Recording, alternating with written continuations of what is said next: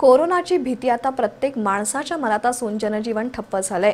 शहरातील लोकांबरोबरच ग्रामीण भागातही या विषाणूबद्दल जनजागृती झाली आहे।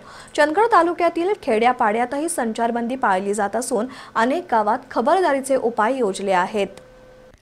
कोल्हापूर जिल्ह्यातील चंदगड तालुक्याला कर्नाटक, गोवा आणि सिंधुदुर्ग जिल्ह्याच्या सीमा आहेत। मंगळवारपासून राज्यातील सर्व जिल्ह्याच्या सीमा बंद करण्यात आल्या। त्यामुळे चंदगड तालुक्यातील पोलिसांसमोर मोठं आव्हान निर्माण झालं होतं।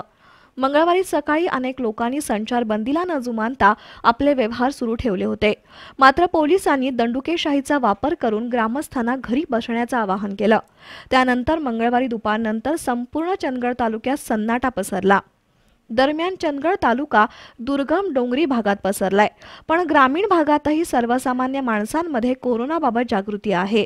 त्यामुळे बाहेर गावाहून आलेल्या पाहुण्यांच्या सर्व तपासण्या करूनच त्यांना गावात घेण्यात येतंय। आता तर चंदगड तालुक्यातील गावांनी सुद्धा आपल्या सीमा बंद केलेत। बहुतांश गावात येणारे सर्व रस्ते बंद झाले असून कसलीही वाहतूक सुरू नाहीये। थोडक्यात प्रत्येक गावात जणू सेल्फ क्वारंटाईन झालंय। वास्तविक चंदगड तालुक्यातील अनेक युवक रोजीरोटीसाठी पुणे मुंबईमध्ये चाकरमानी म्हणून राहतात। कोरोनाच्या भीतीपोटी ही मंडळी आपापल्या गावी परतली आहेत। मात्र आता गावच्या सीमेवर मोठाले पाईप दगड टाकून वाटा बंद केल्या जात आहेत। कोवाड, माणगाव, तुडये, अडकूर, हेरे इथल्या प्राथमिक आरोग्य केंद्रातून दिवसागणिक 300 ते 400 लोकांची तपासणी केली जाते। आरोग्य विभागाचे कर्मचारी अतिशय सतर्कतेने आपलं कर्तव्य बजावत असून पोलीस यंत्रणाही सज्ज आहे।